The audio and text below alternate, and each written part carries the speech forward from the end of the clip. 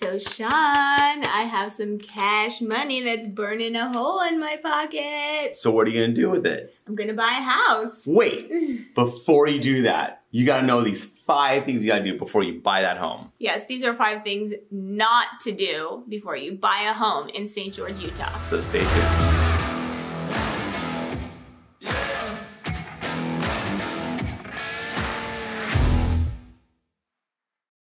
What's up, everybody? I'm Sean Dezad. And I'm Courtney Dezad, and we're with Keller Williams Realty right here in St. George, Utah. And if you want to know everything about living in St. George, don't forget to press on the subscribe button, and don't forget to press on the little bell so you're notified every time that we upload a new video, because we upload new videos every week. Yes, and honestly, we love making these videos. How much do we love making these videos? They're fun. Yeah, they are. But you know what we love more? We actually love to help you with your real estate needs. So whether you're looking to buy or sell a home, what you want to do is you want to give us a call, shoot us a text, or send us an email. Or you can reach out to us via WhatsApp. However you want to get a hold of us, we've got your back. Because remember, we're licensed realtors, so that's what we do for a living. So Courtney, what are these 5 things that you absolutely have to know that you cannot do when you're buying a home in St. George, Utah? Yeah, these are 5 mistakes that people make. And so one of the mistakes that we see people make all the time, that buyers make, is that they start, they kind of waste their time looking at homes that really aren't going to work for them. And they, instead of doing that, they should really just focus in on what do they actually want and focus on that narrow thing. So talk about that. Yeah, I mean, obviously when you're moving to a new area and then, obviously you're going, okay, there's so many different properties, so many different areas, you kind of get lost in the minutia, right? You don't know, what's important to you, because this market, it moves pretty fast. So you don't want to necessarily let one slip by. I mean, case in point, when we were first moving to St. George here, we weren't completely clear about what we were looking for. And we missed out on a property that still pains me to this day that we missed out on. And it's just had we been clear about what we wanted, we would have zeroed on that property and got it. So the thing is, basically, to put it, make it more concrete, is we were focusing, we really found out that there was just this little area that we really wanted. And instead we were focusing kind of outside of that, kind of too far away. Yeah, it wasn't practical. Yeah, it wasn't practical where we wanted to be. And we were just kind of wasting our time doing that, because there's only so many properties that you can kind of have going on in your mind, right? So because we were focusing on these other things, this other one kind of slipped by. Yeah.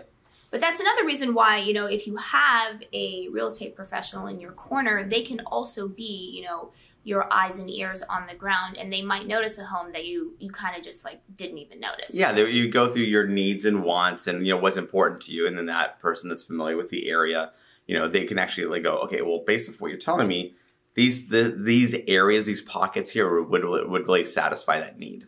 So another thing you want to make sure you don't do is don't go into this home buying process without getting pre-approved for a loan. Of course, if you're using a loan, I mean, if you're cash, it's different, but explain, why do you need to get pre-approved for a loan? Yeah, so if you're looking to do financing, getting a pre-approval does a few things for you. One, it kind of tells you how much, what it is that you're looking for, because the interest rates are shifting so much that what you think you might be approved for, you actually aren't, or you're you may be well below your budget. So I have people all the time they think that they're going, okay, I want to buy a property at $750,000. And you're going, okay, well, why? Why that number? Where'd that come from?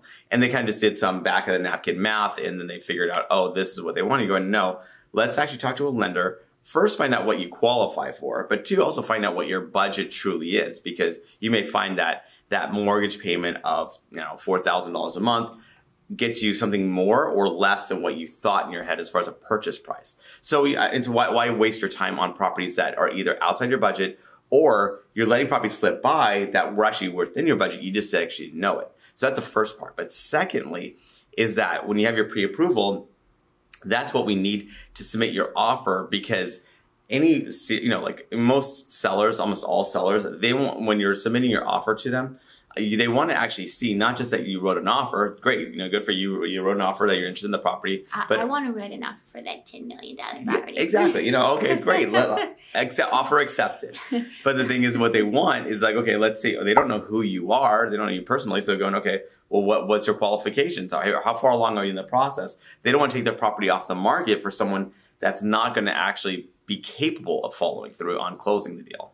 So another thing that you don't want to do is get a ton of advice from a ton of different people, especially people, that don't really know anything about real estate. I mean, obviously we know, you love, Grandma Bernice, but she might not actually know what she's talking about when it comes to purchasing a home in St. George.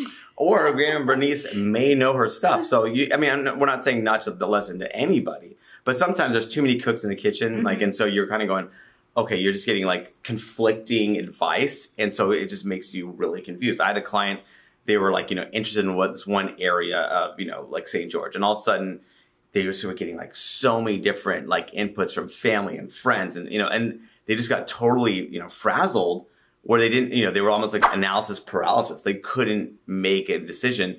And it just kind of worked out, it just was one of those things where I think it just kind of almost like ruined it for the whole experience for them. And they just kind of gave up. I mean, it was kind of one of those sad situations where they could be in a ton of equity at this point. But because they just got, again, they got such conflicting information. And again, there are your confidants that you go, okay, I trust this person's opinion. Totally get that. But when you're just hearing from everyone, like, the person on the street, like these acquaintances, that's not going to help you. I mean, again, it's just too many people and you're just going to get too many conflicting information. Yeah, and what I always say too, I mean, we're going to give you our best advice, but we're never going to try to pressure you to do anything. What I always tell people is like, you have to do what you know is right for you. Like, ultimately, it's your decision. What do you feel? What is your intuition telling you? I mean, only you know what is right for you. So obviously, we can give you our best professional advice, but ultimately, it's up to you, and it shouldn't matter, honestly, what anybody else thinks. So another big mistake that people make, and this is in a big, hot market, they think that if they put an offer on a home, then they are married to that home. And what happens is then they say, okay, I don't want to put an offer on this home because I don't want to, like, what if I don't like it, right? And so then so what happens is they miss out on homes that ultimately they would have liked, because they don't realize that when you put an offer on a home and then ultimately get it accepted, there are many times that you can back out of the deal. So explain, what are the outs that you have? Just because you put an offer on something and get it accepted, that doesn't mean like the deal is done. Yes, exactly. So you have in built-in offer what they call contingencies. So basically you have your deposit, and that's protected within certain timeframes as long as you have these contingencies in place. So the three primary ones are your appraisal contingency, your loan contingency, and your inspection contingency. So these are the ones where you're going through the property, you're doing your due diligence, because what people will do is that they'll get freaked out going, okay, I don't know if I want to write an offer or accept this counter offer or whatever, because they have a bunch of questions, which again, you should. I mean, it's not like, unless the property, like unless everything was laid out to you before you bought the property, like the seller did their home inspection, which pretty much very rarely happens. So you're going to have questions, and that's okay. Like that's what the whole home buying process is for, where we put in the offer, we go ahead and we're given disclosures. We're finding out what the seller knows of the history of the property as they know it. So they're disclosing that to you. So then you kind of review that, make sure that's okay. You're getting your homeowners association information. So you're making sure that the HOA is solid and you're satisfied with that. And on top of that, you have your inspection. You can you're hiring a home inspector most likely, making sure the property is in the condition that you're comfortable with. And if it's not, we can always respond back with some sort of repair request, kind of saying to the seller, okay, these are things that we didn't know, and we want to make sure, we want these things taken care of because we weren't aware of these issues.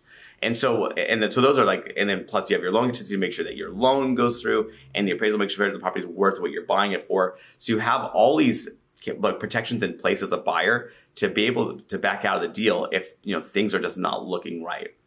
Yeah, I mean, for example, my best friend, this doesn't have to do with Utah, because she is buying property in Florida right now, and she found this property and she loved it and she wanted it, but then she was like hemming and hawing. She's like, I don't know what I should do. I think I should just go out and check on it first. When she got there, it was already gone. Yeah. Oh, okay.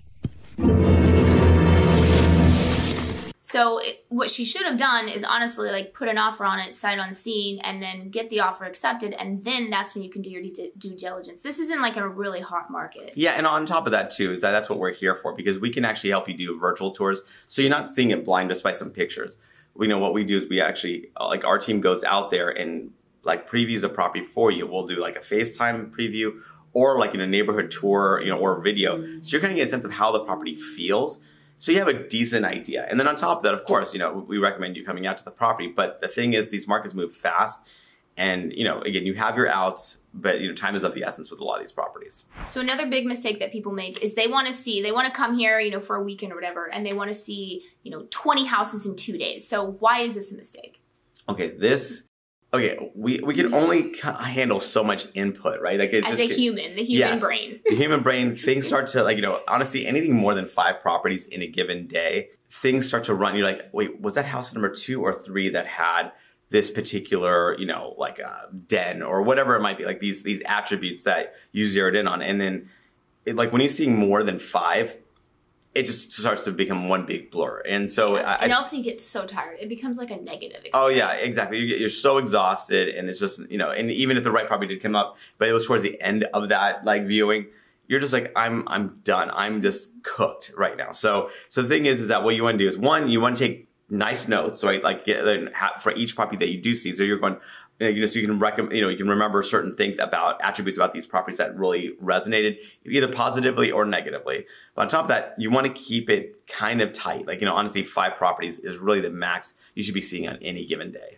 Which goes back to our first point, which is why you really want to hone in on find out what is it exactly that you want. You don't want to be wasting time on properties that, in reality, you're never going to live there. Yeah, and we will say, even piggybacking on that, we certainly recommend you going out, checking out these different areas. That's not, you might find that certain areas, you didn't think would work for you, but do.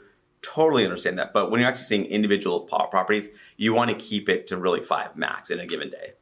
So that's it. That's our video. And remember, we are licensed realtors right here in the state of Utah. So as much as we love doing these videos, what we love more is to help you with your real estate needs. So whether you're looking to buy or sell a home, what you want to do is you want to give us a call, shoot us a text, or send us an email. Or you can reach out to us via WhatsApp. However you want to get a hold of us, we've got your back.